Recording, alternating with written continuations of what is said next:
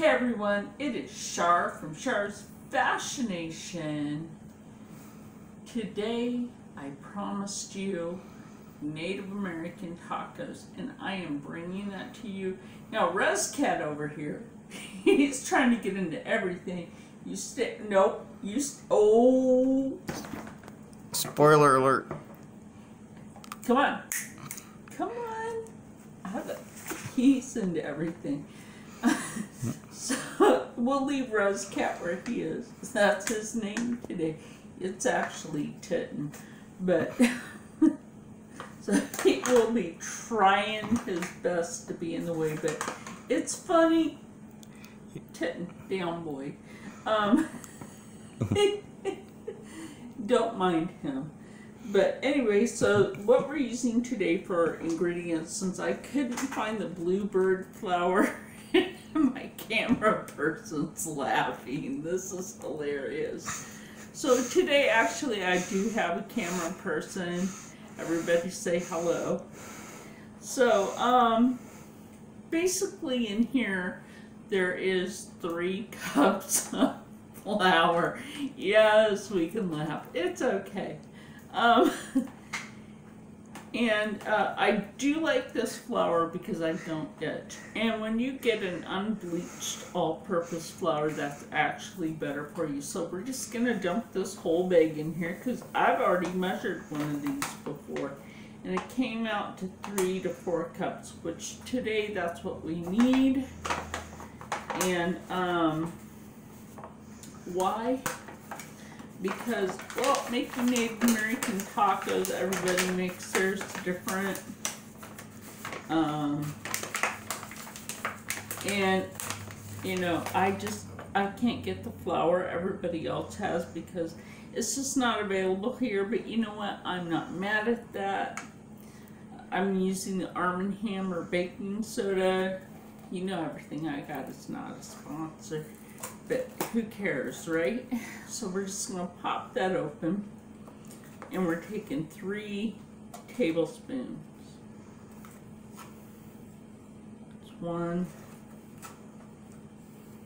2, 3. Now, that was our dry ingredients. A lot of other people add salt to theirs. I don't like to insult my food. Kind of funny, but I do not like to insult my food. Don't worry, I already washed my hands. Now what you want to do is make sure that you have that mixed in there rather well. And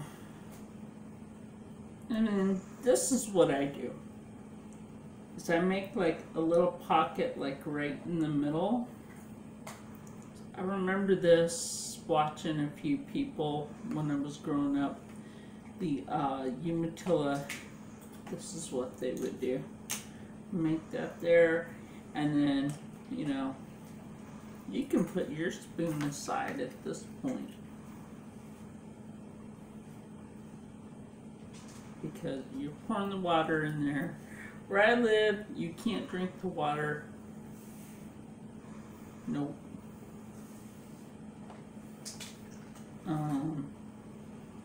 Which is pretty sad that you can't drink the water. It would save a lot of people some money, and not with Geico. But anyway, I'm using this. Now, the consistency that you want to have this dough be, and it's not adobe, which is actually tribe. A lot of people forget about the Adobe tribes, and that's really sad. Tribes have been forgotten about for years, other than like unless you want to go to the powwow, you want to buy from a merchant. But with the 304 Native American reservations, and I've mentioned this a lot of times, that they share the res with other tribe members, you know, well, members of other tribes on the same reservation. And a lot of times people think, oh, well, that land belongs to the tribes. well, this is not true. The land is owned by the U.S. government. And so are those casinos that people mistake of being owned by the tribes. It's not actually owned by the tribes, it's owned by the U.S. government. See, I said I would teach you guys some history while I was at it. So that's some historical factage for you. Now, we're going to knead this dough. And if I need the other water while I'm kneading, I'm not that needy.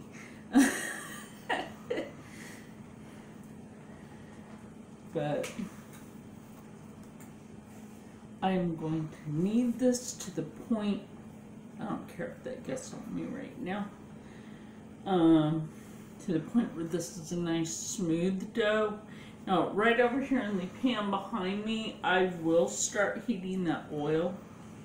I got some extra virgin olive oil. I don't use canola oil. I don't use corn oil. I use extra virgin olive oil.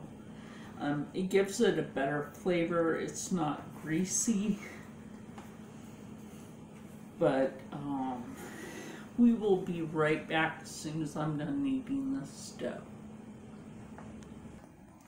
Okay, now that we're back, and I'm waiting for that to stop making noise. I was testing the oil for heating, and now I've made a bowl full of dough ball out of that.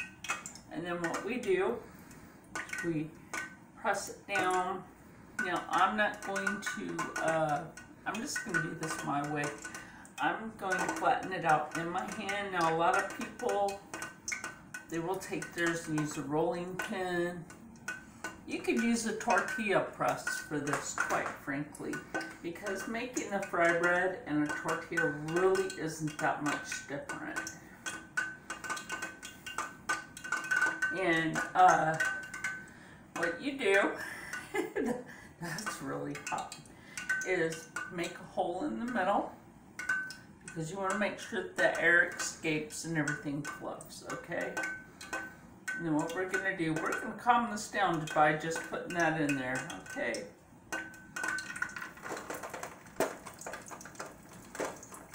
And then as you look over here, and you see, today I'm going to do one at a time. I'm kind of stepping back. I don't want to be popped by oil.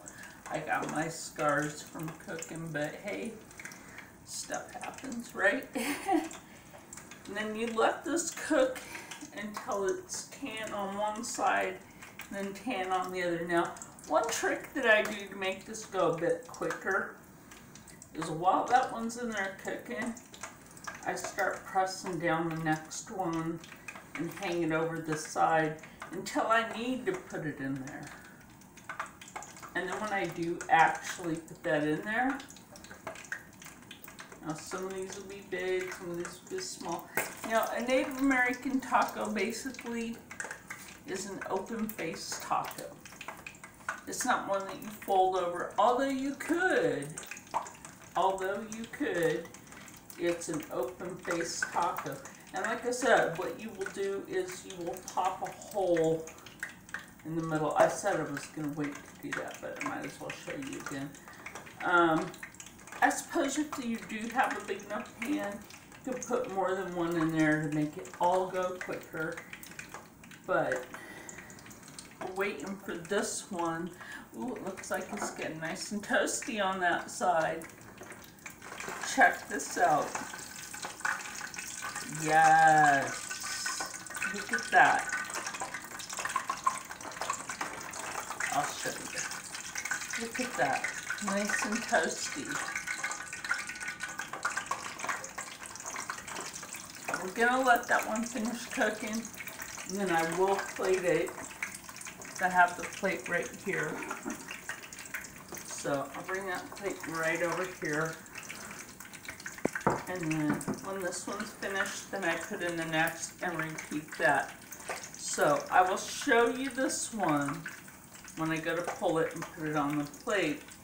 And then I'll put this one in. We'll pause as soon as I pull this one. So that way you just get the idea. That one's not ready yet. So you get the idea of how this is made. They're nice and fluffy. They're airy. And the other ingredients that go on this, and since this is homemade, it's not out of the store, it's a lot healthier for you that way. And the other ingredients that I'll be using, I will tell you when I go to use them for the topping of this. So let's check this one more time. I believe it's ready to pull. Oh yeah, look at that. And look, it's a heart. It's so lovable. So lovable. So we'll put that over here. We'll pause, and then I will get these done, and we will be right back. Okay, now that we're back, and as you can see over here, we have all the fry bread cooked. And the meat that I'm using today is ground bison. Yes, ground bison, something Native Americans eat and have ate for centuries, is tatanka. It's pepper yellow, which means it's good.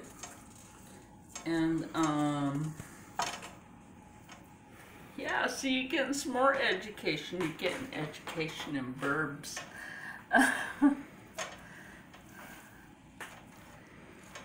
And so what we're gonna do is, we all know ground bison comes in these square packs nowadays.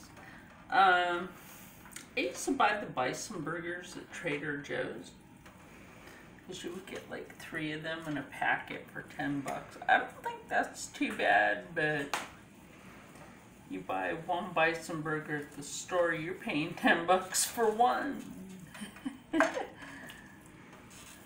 So, we're gonna let this cook, but before anything, I will show you when I go to cook this down all the way. Let me turn up the temperature on that too. I will add in the Better Than Bouillon vegetable bouillon into this, because it has a great flavor to it, and it doesn't have all that sodium. As you've noticed, you haven't seen me use salt because I have heart issues. My camera person, heart issues. I just don't like cooking with salt. I'm just not a salty person. I love this stuff. I've been using this for a while now.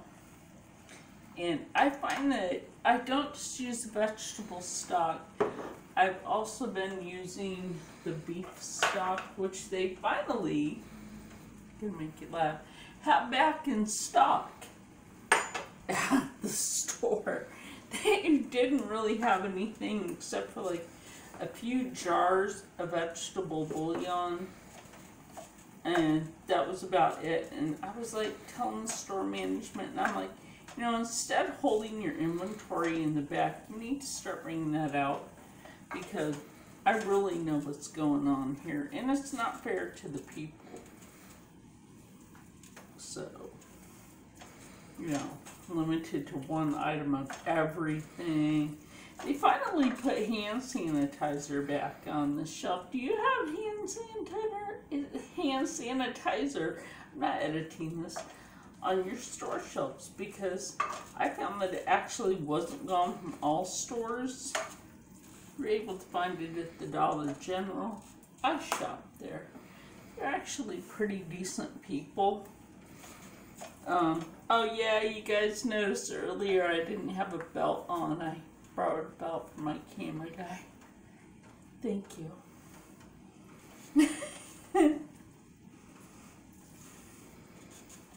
And I haven't had a camera person in such a long time, and I'm actually glad to have one today, because doing all this, I'm just gonna stop and start, and then you really don't get like the full-on edition of what I'm doing. So I'm going to put in, now this I do at the back of the spoon. I'm going to teach you this. Take this on the back of your spoon and drop it in. And why? Even though some got, caught up in there, I can wash a spoon, or I can just grab a spoon to throw away. Now, we, in this household now, we don't use paper plates, we don't use a lot of plastic utensils, or anything that goes into the landfill, basically. Which is actually kind of good if you think about it. But, oh my gosh, that smells so good. I mean, it smells good anyway. I don't know, my camera guy. Does it smell good to you? He gave me a thumbs up. There you go. I think he's looking forward to this because he's also a taste tester.